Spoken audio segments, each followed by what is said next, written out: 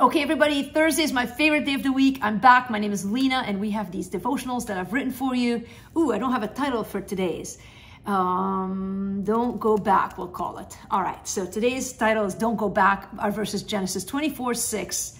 Oh, the verse is, see to it that you did not take my son back there. We don't want to backtrack. Okay, when God removes you from your past, don't you dare go back there. The story of Abraham teaches us a lot about God and his ways. When God called Abraham to leave his home, he was inviting him onto a new journey, a journey of faith. God warned Abraham never to go back. He was to follow the Lord forward, his eyes fixed on the promised land. Abraham understood the call of God so clearly that when his servant went back to find a wife for Abraham's son Isaac, the only thing that mattered was that Isaac would not go back to the place that God had removed Abraham from.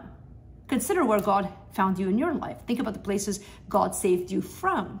The longer you walk with the Lord, the more important it is for you to refuse to go back to the places God saved you from. Are you tempted to look back and flirt with your past, or will you continue to walk by faith, trusting God to get you to the promised land? It's a good word, man.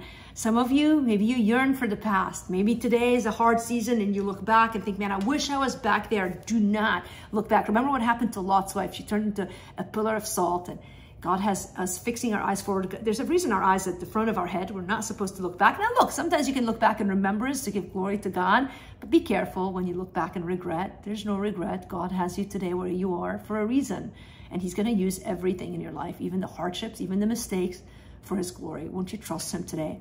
Hey, get these Power Minutes in writing. Subscribe at livingwithpower.org/Power Minute. In the meantime, join us back tomorrow, Friday. We'll finish the week strong, and so good to be back with you. All right.